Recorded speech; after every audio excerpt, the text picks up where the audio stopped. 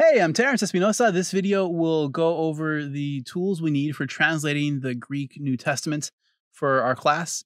Just a basic discussion of how to use an interlinear, how to use a parallel, and how to use live click in Accordance 13. I'm using Accordance 13 on a PC running Windows 10. Mac will have a slightly different look to it. The functionality is the same. You might need to have a different shortcut or hit Apple rather than Control or a slightly different way. There might be another option for quick links. Anyway, Mac, the function's the same. It might look a little different, but we can figure that out. So let's talk about Greek, the Greek New Testament. So I'm going to, what I normally do is use the search bar and I'll type in Greek New Testament. So mine is called Greek NT tag. That's what Accordance calls it. It's their analog for Nestle Aland. And so the commentary is here. If I want to look at Tyndale commentaries, that's great. You can do that. But I don't have to. I don't necessarily look at it now. We're doing translation, not necessarily study. And Tyndale doesn't often give good translation resources. Now, a Word commentary does give a lot of good resources to, let's see here, does give linguistic resources. So if I were translating Matthew and I had a Word commentary, I might open that because there's a section in Word that specifically details the discussion of translation and why they went the way they did. So for now, I'm going to close commentaries, but in further study, if you had Word or another useful commentary, you might open that up. Net Bible Notes are also usually very good about that as well. So open up your Greek Bibles and let's go to Matthew 1. I'm beginning Matthew 1:1. And we want to set up our interlinear. So we're going to talk about interlinear, parallels, and live click. So interlinear is first. Interlinear is going to be, here on the screen on a PC. It's next to the resizing icon. It's in the top left corner of the tab for my Greek New Testament. And so I want to show the interlinear. And this is the same as before with Hebrew. If you watch the Hebrew video, I don't need the key. The key number is going to be your Strong's number or probably here Goodrich-Kohlenberger number. But that's for if you don't know Greek. We can read Greek, so I would ignore that for now. The lexical form is the form of the word in, let me make this bigger for you, is the form of the word in the dictionary, in the lexicon. So for example, so Abraham, it's the same in the dictionary. But this word here, egnesen, that's a fully parsed, fully inflected form of Greek, and that's not what the dictionary form is. If you look up in dictionary, you won't find it probably. The dictionary form is genao, and the verbs in particular, that can be tricky. So having the lexical the lexicon section of your interlinear open is very helpful when this happens, because it happens quite a bit in both Hebrew and Greek. So dictionary form is another way of saying lex. So I think Lex Luthor, dictionary form, lexical form. That's what that row is all about. Part of speech should be on as well. Part of speech tells us whether it's a noun or a verb or conjunction or article means the, whatever. In Hebrew means the, in Greek it means the as well. So part of speech is the basic part of speech to which the word belongs. And then the tag, that's the rest of the parsing information, whether nouns are masculine or singular, whether they're nominative, genitive, dative, or accusative, vocative, whatever it is, those are details that you need. So for part of speech and tag, that information is useful for translation for the homework I'm giving in our courses where we ask you for information. So this is a great way to get that there for you. Back in the before days, way back when I was a student, there were whole books you'd buy with information like this, and it would just be a separate volume on the verbs of the Bible or the nouns of the Bible or the words of the Bible fully parsed. Now it's here in Accordance, which is very nice. Very nice for us now. So there's that. What else needs to be on our interlinear? Gloss. So gloss is your very quick first pass translation of a word. As always, the words don't always have a one-to-one correlation in English or correspondence to an English word. So go with the gloss in the beginning, but then you're going to have to go through and maybe cover it one or two more times before you settle on your final translation based on the context of the passage and what it is trying to convey. So here, Matthew 1 is fairly straightforward. It's about who begot who. So we might say this was the father of so-and-so, or this begot so-and-so, or this was whatever. I mean, it's a genealogy. So it's a pretty standard formulaic way to translate it. But still, your glosses are helpful. but they're not going to be your final definition all the time. Just be aware of that. So that's your interlinear.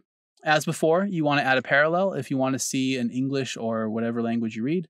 You can find that text here. So you go to add parallel, click on add parallel. You can find a commentary. That's fine. You can find, well, I'm going to go to NIV, but I want to go the longer way. So showing you all these biblical texts. NIV, there we are. Interesting. So Matthew 1:1, biblos, record, or let's see, look at here, the glosses, scroll, book, or record. Genealogy proper is what's happening here. And because of what follows, it's clear this is not just a book, this is a genealogical record. So genealogy is the proper translation of geneseos here. Even though your gloss doesn't have that, the proper translation is genealogy. And that should be, let's see if ESV has the same. I'll go the long way around for ESV as well. Look at that. This is the genealogy or the book of the genealogy. Either way. So again, this illustrates why even if you have this interlinear with the parts of speech and you have some glosses, that still isn't translation. That's part of translation, but then you want to go over the bigger context and figure out the best way to convey what's being said in the original language into your target language. And even there are options, but these tools will help you. So let's close this one up. So when you're translating a Greek assignment for us in a class where we're not in a full-blown Greek class, but we're in a more of a crash course style course, so you just want to learn how to use the tools better, you open up your interlinear. So show interlinear, have the lex, part of speech, tag, and gloss attributes checked, and that will help you with information you need for translation. You can also have one or more Bibles opened to compare and contrast. You can do this early on when you're translating Greek, but I'd recommend you close this. And the first pass through, I want you to try and translate on your own. So read the Greek. You can read slowly. That's fine. There's even, if you want help with that, lexical transliteration, word transliteration. Okay, so the lexical translation gives you the dictionary form translation, but we want the word transliteration. So if you thought it was biblos but wanted to check, this word transliteration will tell you in English how to pronounce the word as it appears in the Bible. So again, Eseos, good. Yesu, Christu, Christu, Huiu, David or David, Huiu, Abraham. Okay, so there you are. So if you want help with your pronunciation, there is a word transliteration part of interlinear, which will help you. At some point, you won't need it, and that's okay, but know that it's there. And then once you've gone through your verse or verses and translated, then open up your parallel and look in whatever Bible you want to read, and really add a few Bibles to double check. So that was, again, showing the interlinear and how to find a parallel to help you with your translation. And that's great. This is what you need. Now, there is one more thing to show you. It's live click. And so let me close everything and open it up again just freshly. So I'm going to close the commentaries, although this is useful if I wanted to see something from the commentary. Okay. We'll close it up. I like this font size, but for our purposes, we'll make it bigger. Wow, that's probably okay. Now, live click. We want to live click, and live click means when you triple click a word. Let's go with biblos.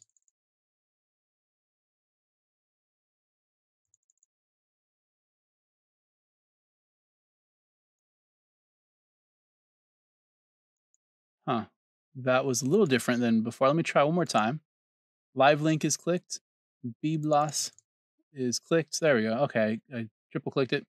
The first box should give you a list of lexical entries. These are snippet views, just a few lines from the lexicons that you have on your accordance. So Thayer, Low-Nida, it rearranges the order. That's fine. So you can look and see which concordance you want to use. I would use Low-Nida. Mounts is a good beginner lexicon. Trench, no, not Trench. Where'd you go? Thayer. There. Oh, the first one. That's there are some issues with there, but that's fine as well. But that's a snippet view, and you could expand and open the entire resource if you wanted to.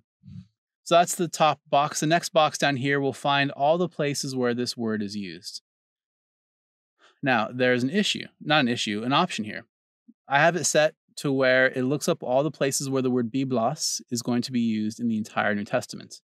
Now, it's just 10 verses, 10 hits, so one time per verse. Matthew, Mark, Luke, Luke again, Acts, a bunch of Acts. Is this Philippians? Revelation. Okay. So that's nice. And it even shows us, oh, look at that. Septuagint. Fantastic. Okay. And it gives us information 24 hits and 24 verses in the Septuagint. Awesome. So this is a concordance. A concordance would do this for every word of the Bible and tell you all the places where it's used. And that's a lot of work. You can now do it on accordance if you click a live click and triple click a word, a Hebrew or Greek word, which is fantastic. Okay. That's one thing you can do with the live click. Now, if you wanted to change the setting and just see where that word is used in the book that you're reading, you would go to this one. If you saw the Hebrew video, you saw there were issues at first, but we got there. You're going to go to settings, so and preferences, right? Edit preferences or control, comma. Either one will open up this box here. You're going to go to live click, live click. It's just a little further than halfway down the list on my accordance. And word usage. It's now set to the entire text of the New Testament or Old Testament, depending on which testament you're reading. But if I wanted to look at just the current book that's opened, so I want to see where biblos is used in Matthew. So let's, there we are. Okay. Well, there you are. So it's all just in Matthew. So these are 3 different Greek texts here too. It's only used once in Matthew, and it's right there in the very beginning. GNT Westcott Hort, GNT Texas Receptus. It's all the same verse, the single verse in Matthew, but there's only one, so they're giving on the screen the other Greek translations that I have. So that's great. This is a concordance function. Let's see. By Yesu, Jesus. Oh, it's Joshua in the Old Testament. Jesus is used quite a bit more in New Testament. So 152 times in 149 verses.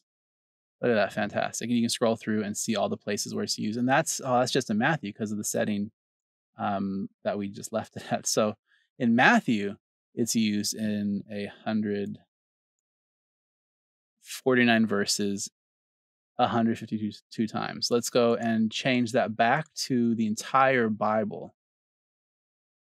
It's thinking about, okay, entire text. So word usage, go for the entire text, click go. And let's close this and give it a chance to reset. Okay. Wow, 917 hits and 878 verses. And then you can scroll through. And so this is much more than Matthew. It's the entire New Testament. And you can do that for any word. It's a really useful tool, especially for the word study assignment or just in general. It's a great tool to use. And if there are other ways to get there, but live click to me seems like the easiest way at the moment. So that's it. This video showed you a few things, showed you how to set up your interlinear when you open up a Greek New Testament. It showed you how to set up a parallel when you use your Greek New Testament. And it showed you how to use live click to help you with the definition or usage of words in your Greek New Testament. All right. Well, that's it. We'll talk to you later. God bless you. Bye.